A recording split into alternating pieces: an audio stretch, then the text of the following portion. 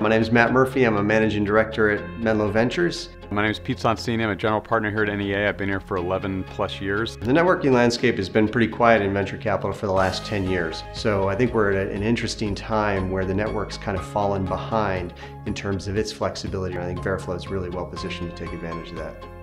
They've attacked the network security, network performance challenges using math techniques that have never been employed before, that have only been solved using people and putting in a lot of elbow grease, so to speak.